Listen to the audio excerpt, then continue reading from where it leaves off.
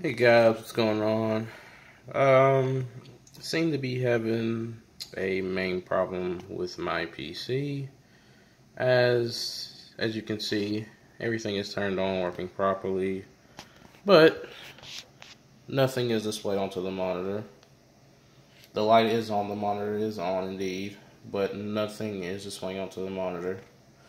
Now, I did currently just take my GPU out and try to reset to see if that was the issue, but it's not. I have tried multiple things. I have reseated the RAM. I have cleaned the RAM and replaced it into different slots, and it's still not the issue. I have taken the CMOS battery out, left it out, then plugged it back in. Still no detection on my monitor. I have also reset the GPU. I have tried to power on the computer without the GPU. As you can see, I've done that right now, and it's still not posting. I have also done many other things. I have reset all the hardware pieces, put them back in there.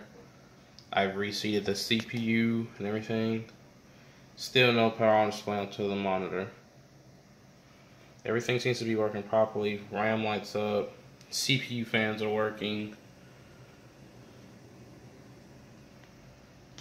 LED fans are working, everything's spinning on. Another key problem is that my keyboard and mouse will not light on as well.